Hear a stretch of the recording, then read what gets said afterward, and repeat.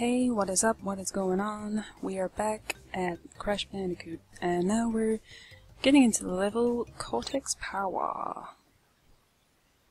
Sounds pretty scary. Indeed. Cortex Power this way. Okay, so... Yep, things look like they are continuing with the kind of factory theme. Lots of these frozen and boiling hot pipes everywhere. What they're doing, I have no idea. I'm just gonna fire on through here because I am invincible. Kick all your asses. See if I care.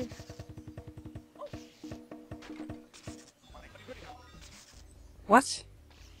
Do you mean to say that I collected that mask like a second too early and now I've lost my chance to go invincible again? That's annoying. What the hell? Is there a guy with guns in Crash Bandicoot? What? Go! Okay, I have no idea what that did. Why is there a scary dude with guns in a Crash Bandicoot game? That's very kind of weird. But whatever, I guess. Whoa.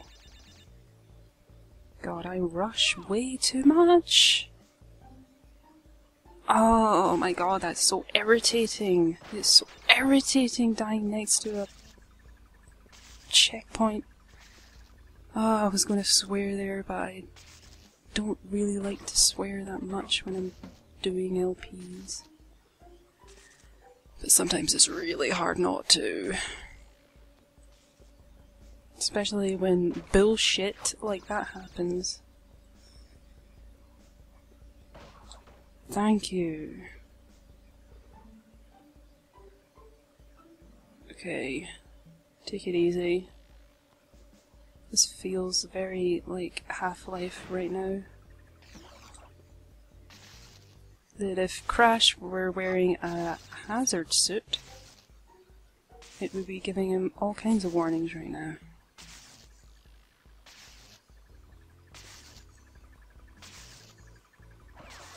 It's ridiculous.